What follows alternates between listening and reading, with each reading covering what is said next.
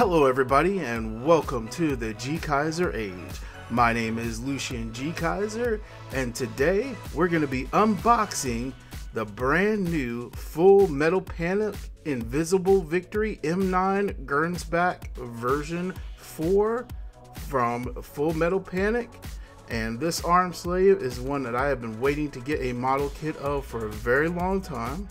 They've had other model kits of this released by other companies before, but this guy comes from Bandai, and I'm very much looking forward to see what mechanics they can put into such a perfect kit like this.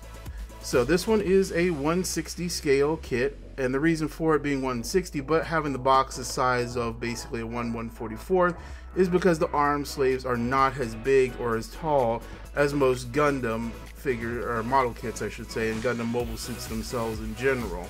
So now we're going to take a quick look at the box here, so you can see some very nice pictures of the weapons and gimmicks. And then of course it comes with the blade and the knife, the anti-tank dagger, and then the larger monomolecular cutter, and then of course the 40mm assault rifle. And this is the basic model of the one that is used by the group Mithril. As you can see here, it's got the Mithril symbol and the image of the rear and front. There's also of course an Arbalest version, and then we have the Melissa Mao version. I have that one also ordered. That one will be delivered on Wednesday, so I'll be doing an unboxing for that one to show the difference between the two arm slaves.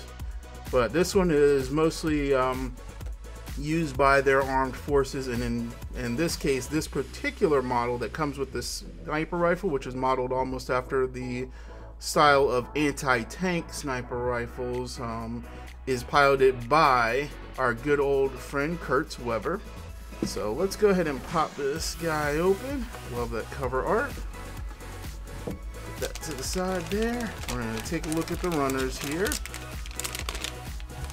Yeah, pull out my old handy dandy hobby knife. Quick little cut there. And let's go ahead and take a look. So this is the first set of runners. This is the E-runners. And it's molded in, it looks like multiple colors, which is good. I love that. Alright, and let's go on to the B runners here.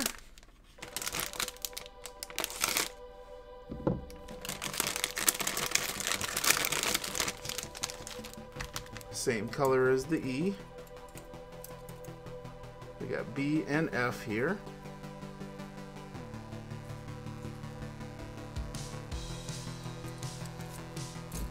Alright, and now we get into the darker colored runners. It's mostly for the weapons, it looks like, and then one more runner in the color of the previous ones.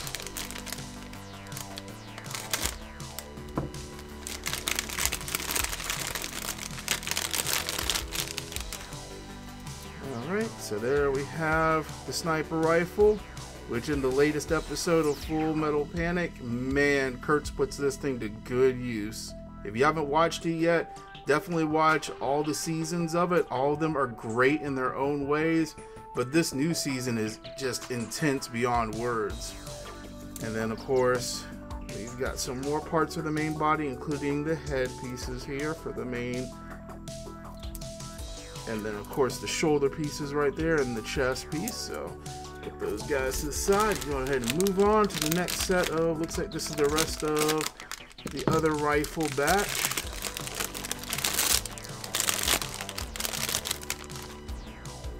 Yep, so there's the 40mm rifle. We got the blades. Now I'm a little disappointed because it looks like the blades are just molded in one single color. So looks like I better bust out my metallic silver paint.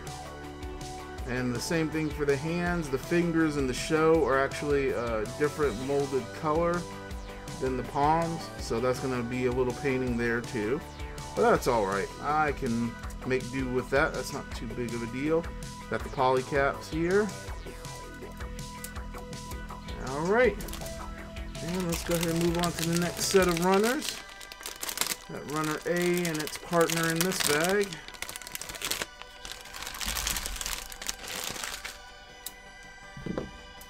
Alright, so runner A and another runner A.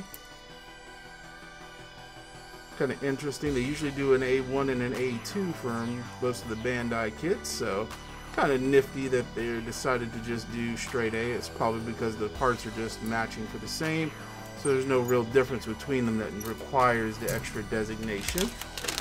Alright, and the final runner. Oh good, minimal stickers. It's both an upside and a downside. I was hoping it would come with some decals to kind of personalize the Armslave with, like, you know, personal ID number, caution, warning, things like that. But I can see you've got the green one that'll be for the visor, and then a few other ones for some mechanical detail, then the yellow ones. And then the last two runners, runner C and runner C again. So identical pieces for both ones. Let's see the difference between them. Alright, and then let's get to the final goodie in the box here. Go ahead and pull out our Armslave manual. So, and I love it because they call it an Armslave recognition guide. Because it's interesting, in the world of Full Metal Panic, they actually have a Jane's recognition guide for Armslaves, because they are a primary fighting vehicle throughout most of the military forces in the world. So here we have the weapon construction. So it looks like this is the standard kind of 1/144 style instruction book, where it has a couple of color pages, but the majority of the pages for the actual assembly are actually in black and white. And surprisingly enough, there's actually only a few pages of assembly. So it looks like the assembly for this guy will be pretty simple. Nothing too complicated. Probably a good afternoon's worth of work.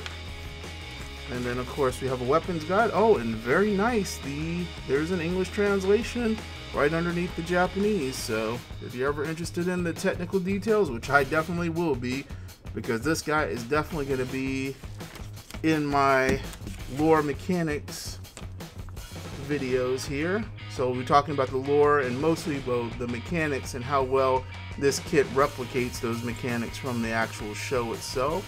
So definitely check that out. It's basically my series of videos that I'll be doing. The majority of them will be on Gundams, but they'll also have a separate one. It's going to be the Build Mechanics series. So there's already a Gundam Build Mechanics video for the Gundam Thunderbolt. That's one of my first ones. So we're going to put these guys back in here because I have a very long backlist of kits that I need to get through, and unfortunately this guy is going to be at the back of that particular list, but don't you worry, I'll be making sure that he gets a good review very soon. But again, I am very much looking forward to putting this together and seeing how well it does. Now, for my next video though, I just want to give you guys a little sneak peek. I just finished assembling and detailing this guy, my master grade Tall Geese. So he will be on my next Gundam Build Mechanics video. We'll be talking about the mobile suit itself in the actual anime, what it can do, and also comparing the of course model kit for the master grade to see how well it manages to replicate all those details. I've just got to finish putting the decals on this guy, do a little touch-up work, give him a nice top coat. But so far this kit has just been fantastic, and I can't wait to show you guys just the awesome level of detail that Bandai really put into this master grade. And it is truly worthy of the Lightning Count Zex Marquise.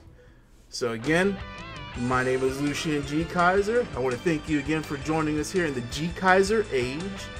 Please like, favorite, comment, subscribe, and hit that bell icon if you want to be notified when the next Build Mechanics video comes out. Again, I hope you guys have a fantastic rest of your day.